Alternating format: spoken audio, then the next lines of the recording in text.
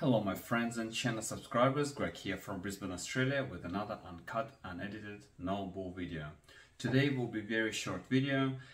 This video is response to my previous video that I posted about 10 kilowatt Goodway inverter that you cannot get battery if you install this one.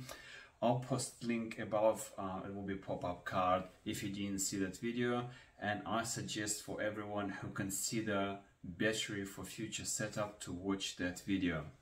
This video will be explanation why you cannot hook up battery to that inverter, and result of this video is all your comments, people that reached out and thank me for that, but I'm guilty of not researching it to a certain extent, and I could not provide answer to people why you cannot install that battery. So this video quickly will explain why you can't do this, and my understanding, it's not in every state of Australia. It's different in Queensland and another state, I don't remember which one. I think it's Western Australia. I don't want to speculate, but if you're in Queensland, that's definitely no-go for now. So quickly I'll remind how inverters and batteries work, because this understanding is crucial to understand why you cannot install battery with that inverter. So the panels on the roof, they generate DC power.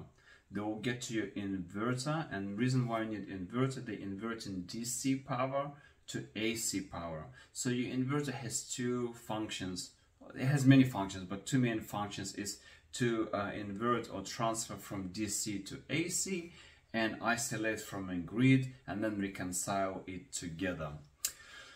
So if you install battery and you don't have a hybrid inverter, if you got normal inverter, your battery would be DC, because batteries are DC, and battery will have inverter in it.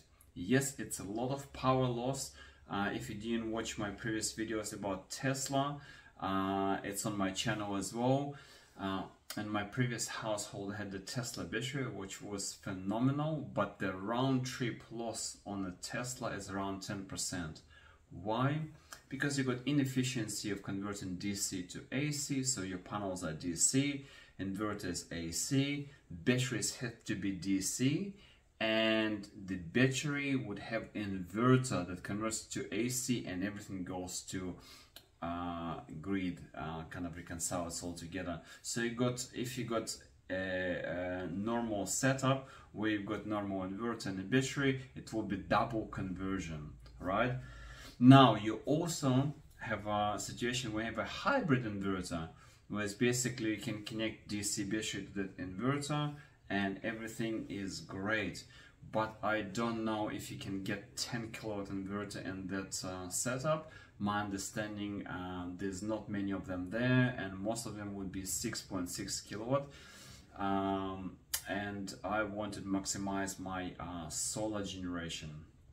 So, short answer for my Queensland viewers is that in Queensland you cannot install more than 10 kilowatt inverter on a single phase power.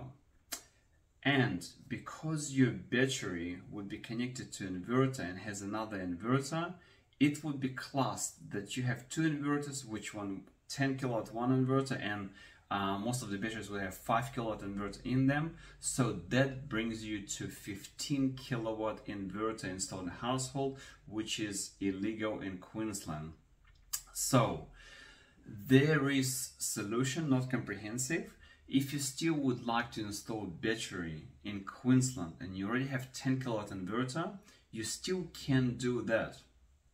But that battery wouldn't work as a backup battery. That battery would work as only when you connect it to the grid. So if you're losing grid power, your battery wouldn't kick in.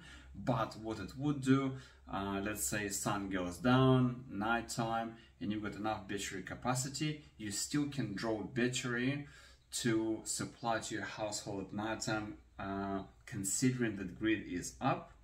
And when daytime comes, solar kicks in, you recharge your battery. So you can put DC coupled battery to the current 10 kilowatt inverter.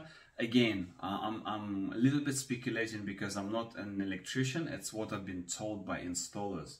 So you can put a battery which is non-backup battery to 10 kilowatt inverter, but in Queensland, if you would like to have inverter and a battery, you either need to go hybrid.